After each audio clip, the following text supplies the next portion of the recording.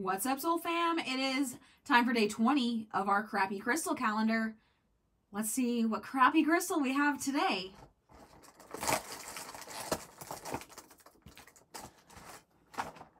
Hey, look, it's another generic yellow stone.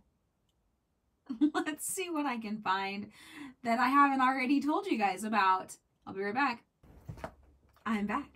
And I have a piece of tiger's eye. So this exact piece is blue tiger's eye. You can see how it's shiny, kind of got a metallic look to it. Tiger's eye tends to be colors of browns, golds, yellows.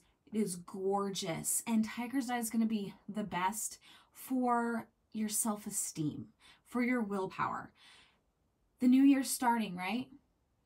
Who has a resolution or thinking about a resolution to lose some weight or start a new healthy habit?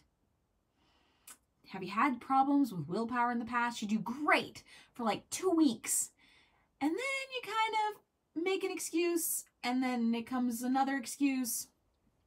Grab a piece of tiger's eye, put it in your pocket, put it wherever you are going to be, put it in your gym bag, and it makes it harder for those excuses to be valid, because it helps you have the willpower to do the things that need to be done.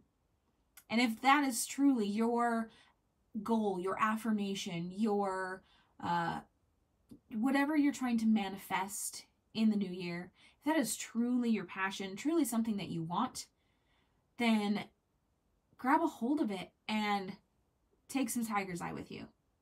It'll get you through that little hump that might stop you.